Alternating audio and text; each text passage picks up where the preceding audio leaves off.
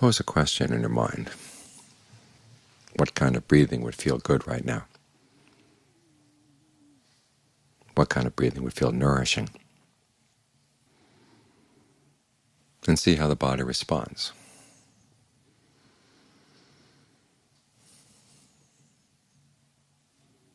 If it doesn't respond in any particular way, you can try adjusting the breath and see what kind of results you get. Think longer breathing. Let the body breathe a nice, long, deep rhythm for a while. See how that feels.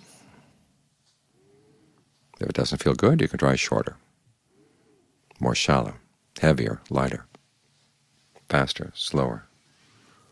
You can emphasize different parts of the body as you breathe in. You might think of using your shoulders more to breathe, or using your diaphragm, breathing down, down, down into the intestines, or even further, down through your legs, out to your feet.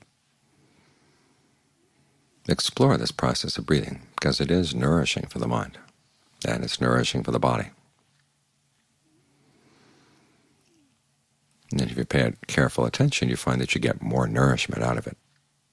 Otherwise, the breath simply functions to keep you going, and that's about it. But if you give it space to take up all of your attention and all the body, you find that it's more nourishing. It gives you a good place to stay, a good place to gain your nourishment. Because the breath is food in a way. It's a good object for the mind. The mind likes to feed on its objects, so you give it something good to feed on. Here you're feeding on the sensation of the breathing and also on the good intentions that go into keeping you with the present moment.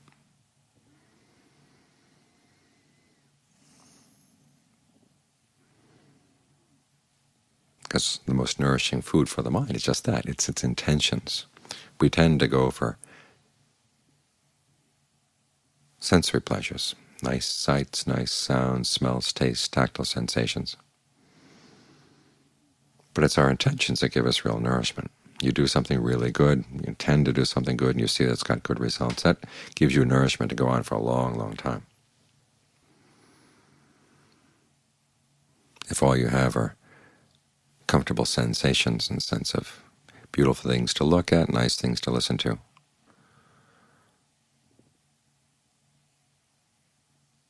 but if the mind is empty of good intentions, it all becomes very meaningless. You begin to realize this is just physical stuff. And the physicality of it all, the brute unknowingness of the physical world begins to get to you. It doesn't go anywhere, it doesn't really do anything, it doesn't accomplish anything. It just cycles through. You go see the canyons in Utah, and right now it's sandstone, and bit by bit it's wearing down into sand in the sea, and then the sand in the sea, when it gets glued together with carbonate, becomes sandstone again.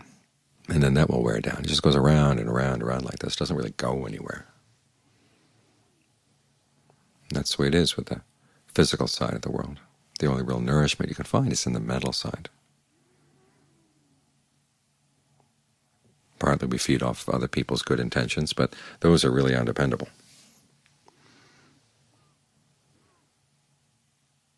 And the pleasure we get from other people, the Buddha said that's like borrowed goods. They can take it back any time they want.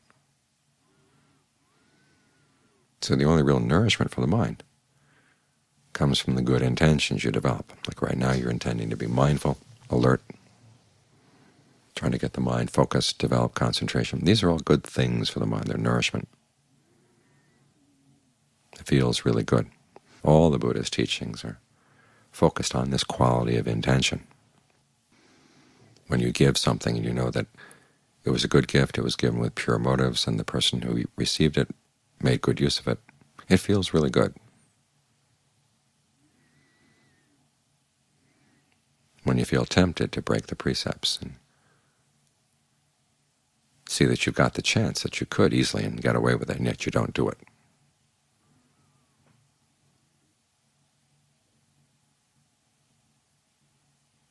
There's a real sense of self-worth that comes from that. That is really nourishing for the mind. That can keep you going through all kinds of other difficulties.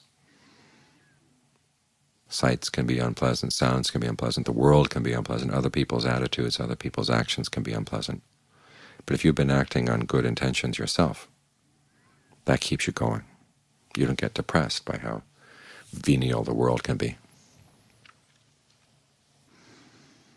because you know you've got something good inside. So this is what we want to emphasize as we meditate, is what is your intention here? Right now the intention is to explore the breath so you can develop good qualities of mind. Learn how to develop a sense of ease and well-being that doesn't need to take anything away from anyone else at all. The smallest footprint imaginable. You're just sitting here breathing and you're happy.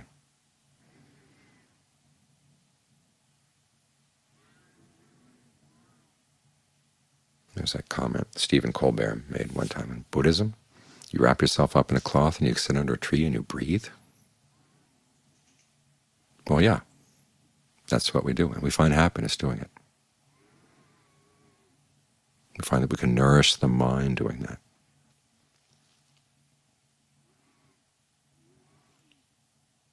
Because it's the quality of mind that you bring to the breathing and the sitting under the tree. That's what makes all the difference. It's the breath you're looking at right now is basically the same kind of breath the Buddha was looking at the night of his awakening. And what was the difference? It was the amount of attention he brought to it, and the questions he asked, and the things he noticed, the qualities of mind he developed, all of which are things that we can do too. But the foundation is right here, developing a sense of well-being here in the present moment. All too often there's the idea that awakening comes by stringing yourself out until you've reached the end of your rope.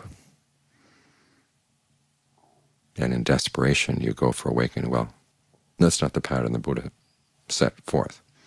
You bring the mind to balance with a sense of well-being, a sense of completeness. That's one of his words to describe awakening, is completion. Everything comes to the culmination of its potential. But that was his actual last word, achieve completion.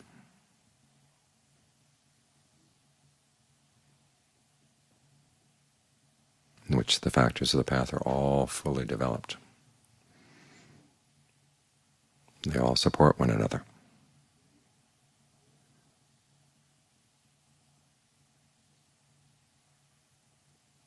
So it begins by learning how to support the mind with its good intentions, its skillful intentions. Right now the skillful intention is to stay with the breath, explore the breath, get to know it. Allow your awareness to fill the body. Notice how the breath feels in the different parts of the body. In any place where it feels tedious or tiresome, allow it to relax. Where there's any sense of blockage, allow it to dissolve away.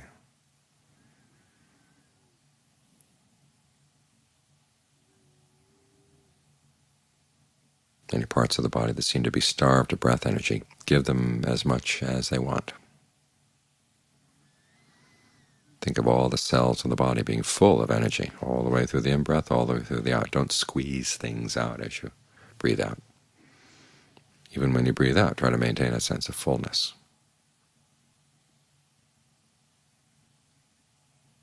That's what allows a sense of ease and well-being, a sense of refreshment to develop.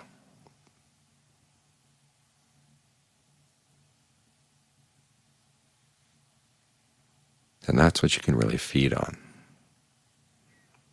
That's the best kind of feeding there is, because it doesn't take anything away from anyone else, doesn't oppress anybody.